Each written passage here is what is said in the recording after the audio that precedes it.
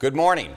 My name is Tim Murr. I'm an elder at First Presbyterian Church, and I'm welcoming you to the online study of the book of James. This is the third week that we've been in James. The first week we heard from Elder Mike Barr. Then last week we heard from Elder Rex Kelly. And today we're going to be studying James 1, 22 through 27.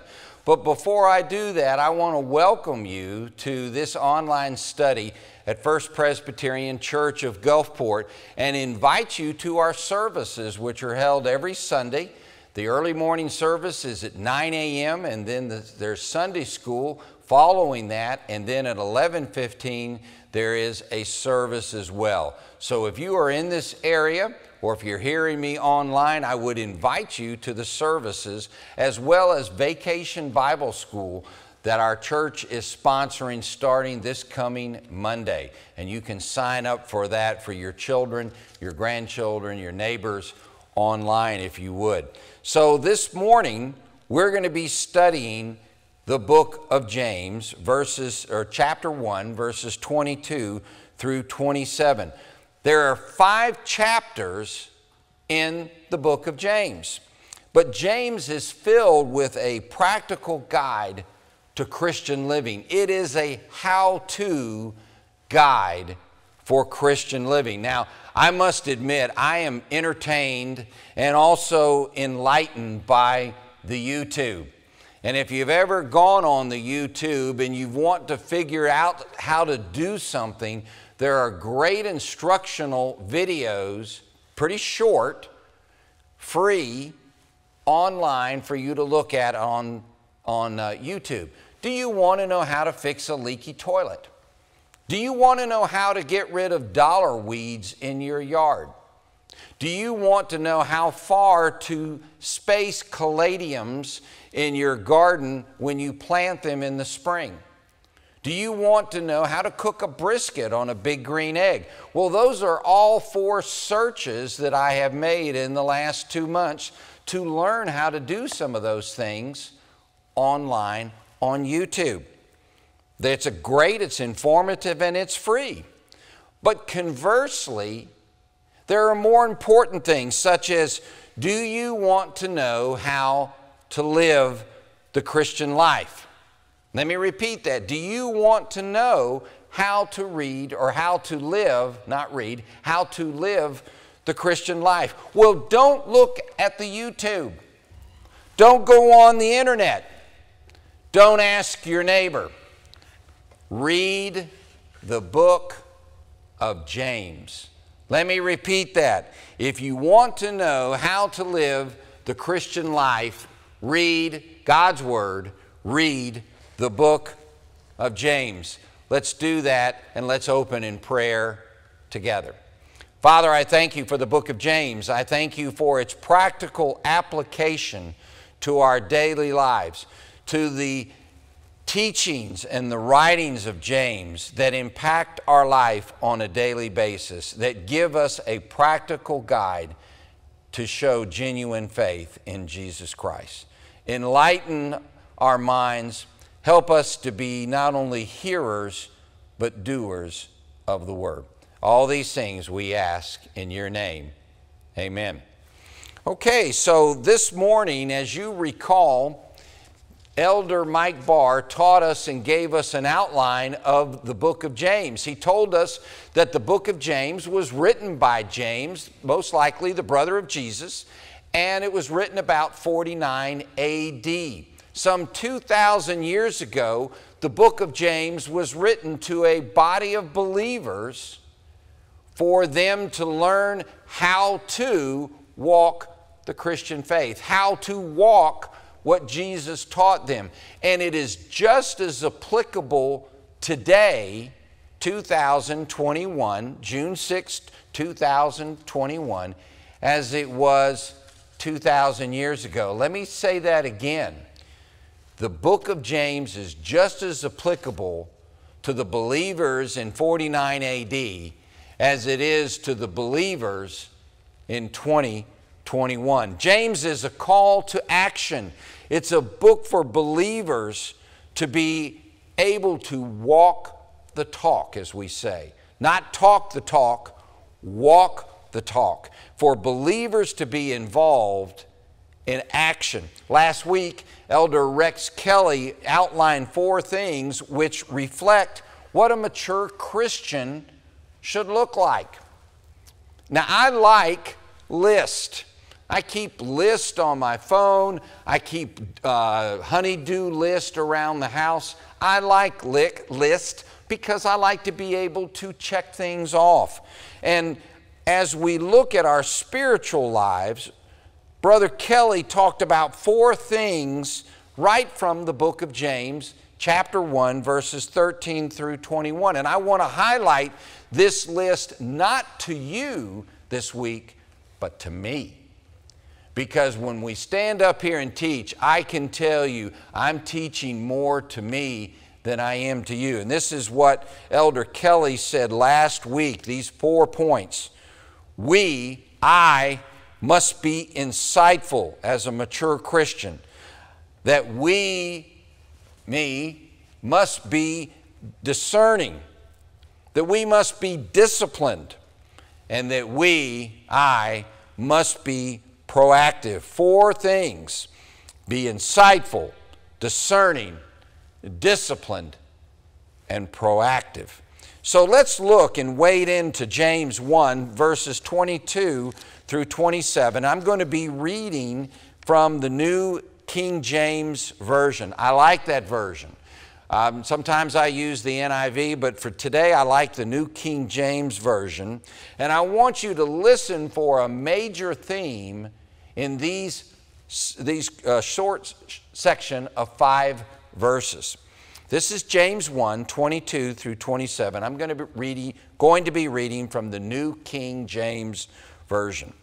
But be doers of the word, and not hearers only, deceiving yourselves. For if anyone, now remember, he's speaking to men and women here, he's speaking to believers.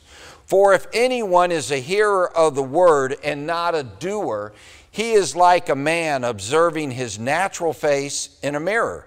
For he observes himself, goes away, and immediately forgets what kind of man he was. But he who looks into the perfect law of liberty and continues in it, and is not a forgetful hearer, but a doer of the work, this one will be blessed in what he does. Continuing in verse 26, if anyone among you who thinks he is religious and does not bridle his tongue, but deceives his own heart, this one's religion is useless. Pure and undefiled religion before God the Father is this: to visit orphans and widows in their trouble, and to keep oneself unspotted from the world. There's a short section of 5 verses that outlines how we are to live. And what's that major theme that you saw in James? What was it? Well, let's find out. You know, one of the age-old questions that man asks is, I want to know.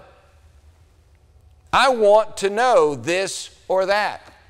And in my own life, I've experienced that well. I want to know, is there life beyond earth?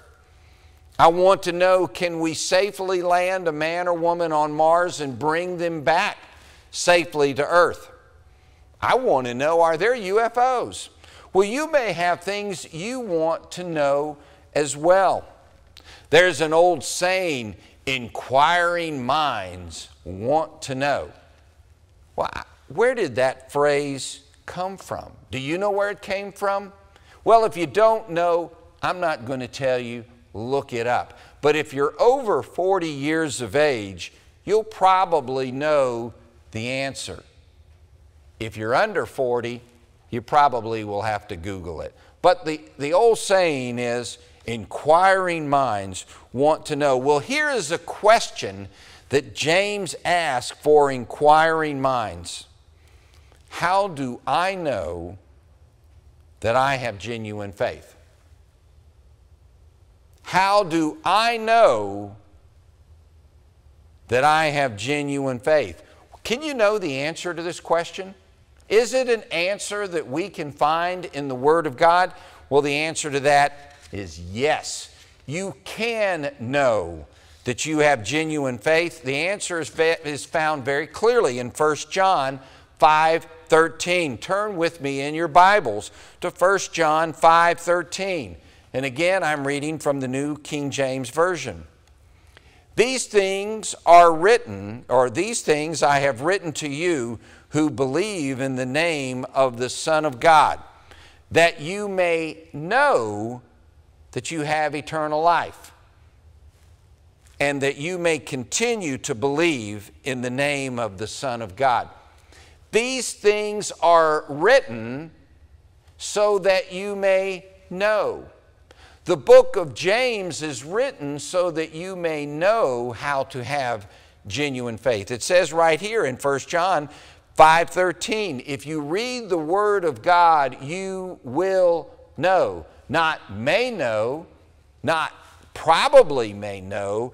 It's very clearly, I have written to you who believe in the name of the Son of God, that you may know you have eternal life. You may know that you have genuine faith. Well, James talks about genuine faith. If you remember last week and the week before, we talked about trials. I believe Mike Barr talked about that in James 1 through 18, that genuine faith stands up under trials and pressure. Genuine faith stands up under trial and pressure. Today we're going to be seeing in James 1, 22 through 27 that genuine faith motivates and inspires me to go where Scripture leads me. Let me say that again. The genuine faith motivates and inspires me to go where Scripture leads me. Let's read verse 22. But be doers of the word, and not hearers only, deceiving yourself. But be doers of the word. James is giving us a call to action. Let me put it very clearly what James is saying. Get off your rear ends and put your theology and your faith and belief to work. Get off your rear end and get into high gear. That's what he's saying in the vernacular of the world. And let me be very pointed here. Our leadership team at First Presbyterian Church of Gulfport continually talks about the collateral spiritual damage of the pandemic that we are just coming out of. We talk about spiritual collateral damage of the body of believers because of COVID. And let me tell you what we talk about continually. We talk about the isolation of the body of believers. We talk about the inability to have fellowship with the body of believers. We talk, another spiritual collateral damage is the inability to have corporate worship and the inactivity of the body of believers. Four things: isolation, inability to have fellowship, inability to have corporate worship, and the inactivity of the body of believers. We've experienced that here. I've experienced it. We suffer from being together because of the effects of COVID-19, of being together as a body. Now, I know I'm going to step on some toes right here. I'm probably going to say things that are maybe you don't want to hear. And one of the beauty of being able to listen to me on the internet is you can turn me off. Well, I guess you want to hear what else I'm going to say because you just turned me back on. I'm going to tell you some things that are on my heart. Where are our volunteers in ministry? Here we are on June the 6th. We're on the backside of the COVID. Now, I know COVID-19 is real. I am not downplaying it in any way, fashion, or form. But we're on the backside of flattening the curve of COVID-19. Many of us have had our vaccinations. We're filling up and seeing more and more people come to corporate worship. But where are our volunteers in ministry? Where are the teachers to teach our children? Why are we scrambling to get volunteers for Vacation Bible School starting on Monday? Today's Sunday. Where are our volunteers? We've never had to scramble for volunteers for Vacation Bible School. And why aren't more of our members coming back to corporate worship? And why aren't all these chairs that I see before me full? Where's our choir? In other words, what I'm saying, believers, is be doers. At the time of sitting back and waiting because of the COVID is over. And I know there is a balance to be reached in dealing with this unprecedented health crisis. COVID was real. But it's become way too easy to sit back and watch church services online, to watch Wednesday night online, to watch Sunday school online. And we've done that from March 2020 to the present. But James says, be a doer and put your faith into action. And at First Presbyterian Church in Gulfport, we need more doers. We need more people to step up and be part of the doers, not just hearers. Now, James gives us a word picture in verse 23 through 24. He says, for if anyone is a hearer of the word and not a doer, he's like a man observing his natural face in the mirror. I get up every morning and I shave and I brush my teeth and I comb my hair or whatever is left of it because I want to look good. I want to be presentable. But if I don't look in the mirror, I'll miss something. So I look in the mirror, I observe what I look like. And that's exactly what James is saying here. If you're just a hearer of the word, you're like the person that looks in the mirror and then walks away and forgets what he or she looks like. And James is calling us to action. He talks about in verse 25, but he who looks into the perfect law of liberty and continues in it. What is that? What does he mean? Is he talking about the 10 Commandments, the law? No. No, he's not talking about the law in 10 Commandments. He's talking about living out the Word.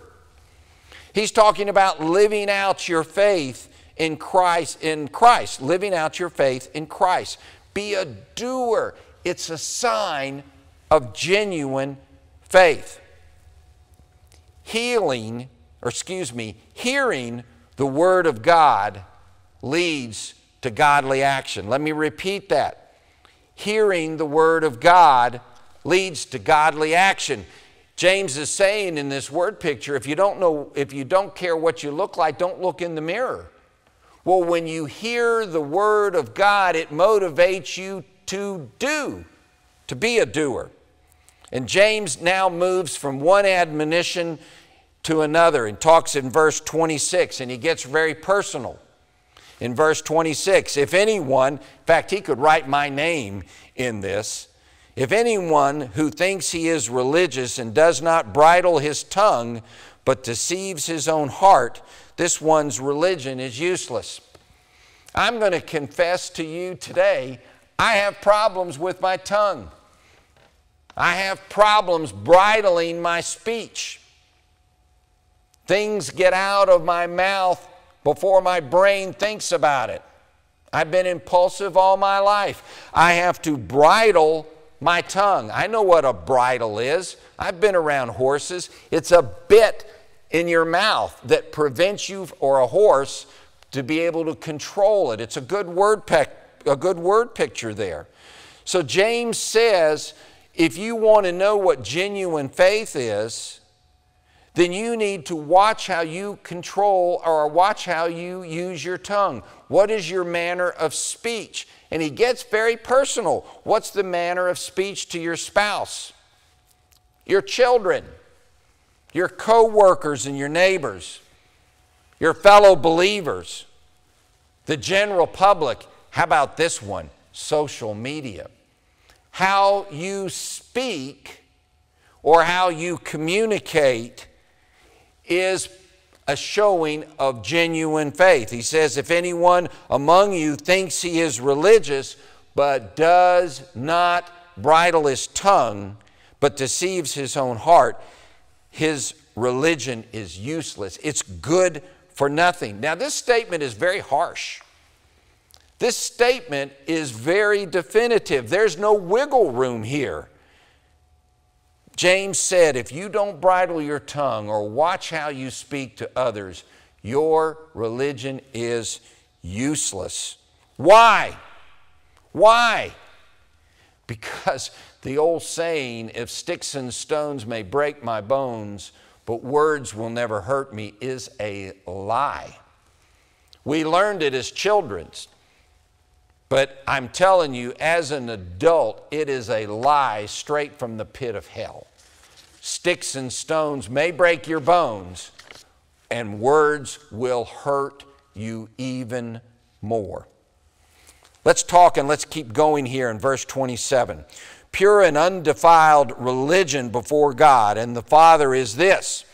James again is pointing out a very practical application. He's talking about this. He says, visit orphans and the widows in their trouble, and to keep oneself unspotted from the world. There are two things that we talk about that are close to God's heart. They show His character, and that is caring for and showing love to those who don't have the support of family.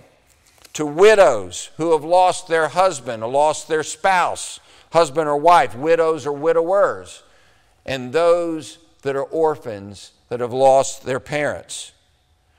And to visit those in their trouble, because in the time where James was speaking, if you lost your spouse, if you lost your parents, you were effectively homeless.